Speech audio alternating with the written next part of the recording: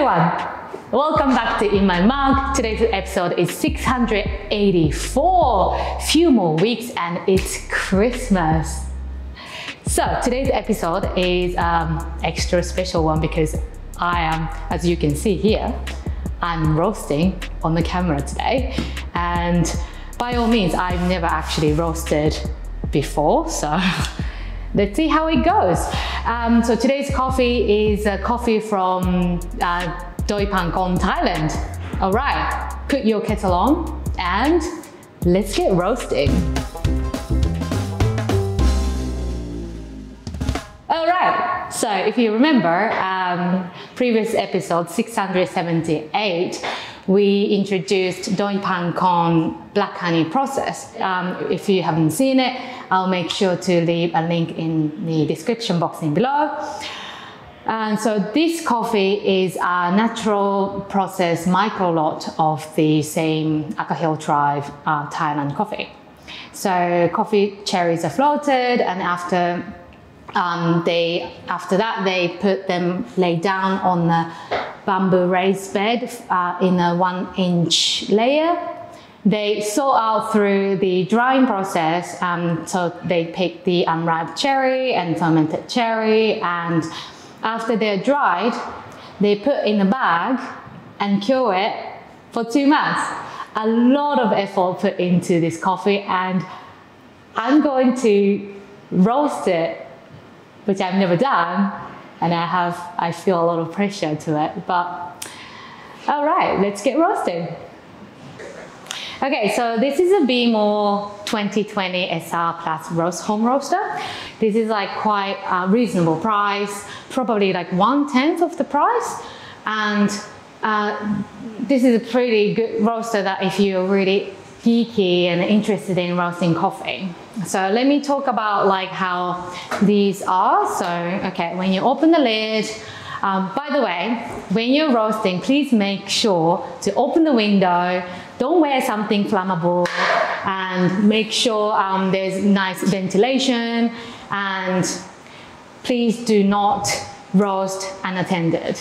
So make sure while this roaster is on, make sure you're right next to it. Okay, so here you can see there's a chaff collector. So every coffee has some kind of skin in the around the green beans, and that's going to collect all the chaffs. And this is a roasting drum. Let me take this out. It's quite, you know, simple, and you can put coffee in here. Okay, I'll put it over here. And let's talk about this monitor. So these 100, 200, 400 is a weight of the roast coffee. So I prepared 200 grams, which Roland recommended. So when I'm roasting, I'm gonna press on the 200. A, B, C, D, I'm gonna talk about this when I'm roasting because it's quite easy to show you then. And plus minus is a time increment. So if you want to roast a little bit longer, then you can increment the time. So this P1 to P5 is a profile. So P for profile. Profile 1 is a more dense coffee, like high altitude coffee, like El Salvador, Costa Rica. And then P2 is a little bit dense, but not as high dense. Let's say Colombian, and I'm gonna use this Thailand coffee with the profile 2 as well. And the 3, 4, 5, you can read about this on the manual. It says, for example, P5 is more of the Robusta coffee, so it's more lower altitude. And other than that, it's pretty straightforward. Light is like, you can turn the light on so you can see how green coffee is roasting. Start is when you start the coffee. Cool is a cooling drum. Okay, so first, I'm gonna preheat this coffee roaster. So I'm gonna just press. You can see it how it changes. So if it's 100 grams, then like 8 minutes, 30 seconds. And then 200 grams, it's 12 minutes, and then 400 grams is 18 minutes. But because I just want to preheat it, I'm gonna press 100 and then press start. I'm gonna now talk about this ABCD button. So A is temperature, you need to hold it. It says 22C, so basically this is the temperature, what exhaust temperature, so what the temperature the air is coming out. B is, it's currently says 25C, so it's what temperature is the inside. C, you need this later, so C is when you start hearing the first crack, you need to press the C button, and then D is change the speed of the drum, so like it gets faster, cycle, and then slower. Okay, so the Behmor roaster is nice and warm, it's pretty hot, so I'm gonna use gloves, I don't wanna burn my hand. So I pre-weighed 200 grams of greens and I put them in here. Okay, make it nice and even. Okay. It might be a little bit fiddly when you put this inside, but you will get knack of it after using a few times. And put this chaff collector. Press 200. Oh, I can't really see. And profile 2. It will say 200 and P2 here, so, and then press start. And then you can turn the light on so you can see inside how it's roasting. So profile 2 cycle, so each cycle will be the different times, depends on the, how much coffee you put in. So 100 grams will be 8 minutes 30, and then 200 grams will be 12 minutes. So 12 minutes, don't leave in front of this roaster. Did I say this enough? Because it's gonna start like smelling like roasting, and then it start a little bit of smoke will come out. So don't leave in front of Behmor when you're roasting. So if you look into this window, you can see the coffee, green coffees are quite getting like smoother, and then looks a little bit plumped.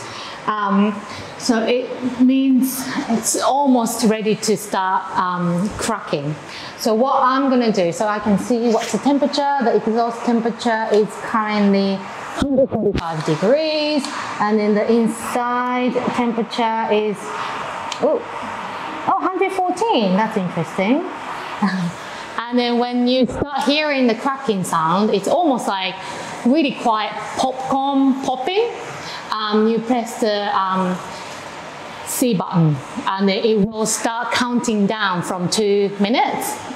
And what I'm gonna do is, instead of waiting 2 minutes to finish, I'm gonna wait 10 seconds and press cool, and that's a cooling cycle. And then after pressing cool, wait for 90 seconds and open the door. That's basically replicate how coffee roasters are roasting coffees in a bigger coffee roaster. Like, it's nice and cool, it says 30 degrees, so I'm gonna stop this and let's have a look. It's still, it's nice and cool, but I would recommend you to wear some kind of gloves for protection. See this, you can see, I think because it's a natural process, the chaff comes out more, and look at that. I think I did a pretty good job. Oh, it's maybe a little bit lighter than it should be. Maybe I took out a little bit earlier.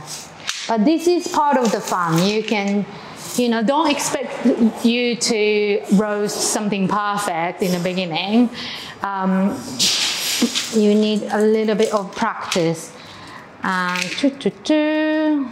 Okay, took it up. And please make sure to clean this afterwards, otherwise if any of the chaff still remaining, it might catch on fire when you roast next time. And okay. Okay, so coffee's ready. As you can see, yeah, I definitely took out a little bit earlier. It looks a little bit lighter, so I asked Roland, can you send me some green coffee of Doi Pangkhon? And he sent me a roasted coffee as well. Thanks, Roland. So we can do a taste comparison. So this is the professionally roasted coffee, and this is like Midori roast coffee. And it's probably like cooking rice, you know, you never perfect rice when you're cooking first time. You need some practice. And then, yeah, let's see. So this week, Chris is in town again. How amazing. So I'm gonna taste coffee with Chris. Come on in, Chris. Hello, everyone. Hi, welcome back. Hi, thanks for having me. What do you think? Which one is my ground coffee? Yeah, as you can see. Can you see? Can you tell? Yeah, I actually can tell. It's it's lightly roasted. So that's the Hasbean roasted, right? So professionally roasted, and that's me roasted. This is Midori roasted. Amazing. So have you tasted this coffee before? Not this year, no. Previous years I have enjoyed it, but this year I've not tried any. So maybe the first one I should try is the Midori roast. Oh, yeah. It's going to be the best one of the year, folks. Do you know anything about this coffee variety? So, a little fun story for you here. Oh, yes. A little fun story. Oh, right. So, one of the main varietals in this mixed lot is Typica.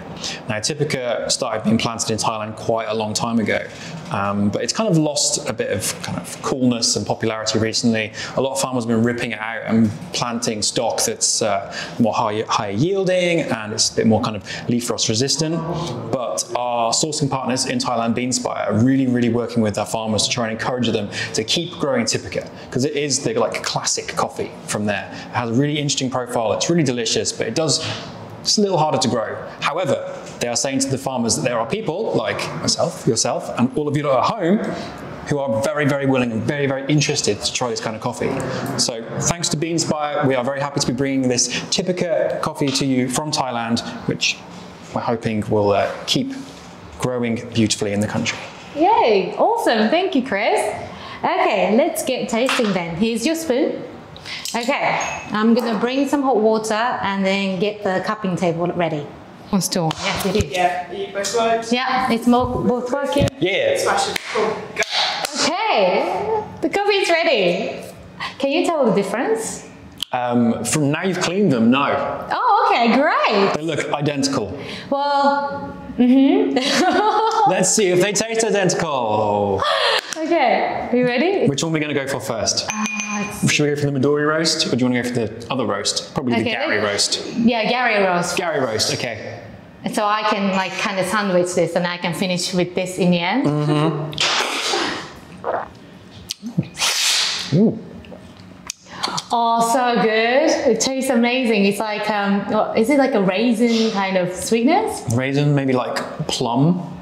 Yeah, Raisin plum yeah. sweetness. It's really, really creamy. It's really creamy. Incredibly like, creamy. Oh, it's very sweet. Like, hold on. Yeah, it's very sweet, like brown sugar? Yeah, definitely brown sugar, yeah. Almost like, imagine like a plummy pudding with some brown sugar crumbled on top. Oh, yeah. I think, and then some double cream poured over the top. It's so juicy. Yeah. It's incredible. Do you want to taste this? I can't wait. Yes. Let's do it. All right. It's different. It is different. It doesn't really have the juiciness. It's still really creamy. It's still got a lot of creamy body to it for me. Yeah, but in the end, it's quite dry. You don't quite get those like the kind of the darker, redder, purpley, fruity flavors in them. It's definitely under roasted. I'm sure some people would love this. Okay, great. You know what? I had such a great fun roasting. And I was like, while I was roasting, maybe I was like, you know what? I'm going to package this and then give it to my family as a Christmas present, because I haven't even thought about, you know, what kind of present I'm going to give them. And then, you know, there you go. This is such a great fun. Which one would you like? I'm gonna have to go with probably the professional roast. I'm sorry. That's okay. Well, like a roasting coffee, I mean, coffee is like for me, it's like a sushi, if you're eating at like professional restaurant, and if you're like, roasting at home, like, at home sushi, it tastes completely different. But luckily, the product itself is really good. So even it's a little bit under roast, it still tastes quite okay. It's a really interesting thing, like with coffee, especially like with our stuff, it comes to us green and then we roast it. And then if you're roasting it at home, you get to really kind of taste the difference of what our kit can do, what your kit can do, and then you've got to brew it as well. So we've brewed these identically. And even then you can get different flavors and different things out of how it's brewed. So it's such a changeable product. It's not like a bottle of wine you kind of get given, oh right, cool, pour it in a glass, done. It's such an interesting, changeable, delicious product. Yeah, definitely. And this is a whole new angle to think about. Yeah, so if you didn't know, so in my mug, we have a choice of green raw coffee as well. So if you scroll down to the bottom, it says raw green coffee as an option. So if you want to try roasting at home, there you go. So what did you think about this week's In My Mug? How do you roast at home? If you do, what kind of roaster you use? And if you don't, if you want to know more about the roasting or professional roaster, please let us know in the comment below. And we'd like to know what you think about home roasting and then professionally roasting. Thank you very much, guys, for watching this week's In My Mug, and hopefully see you soon next week. Happy brewing!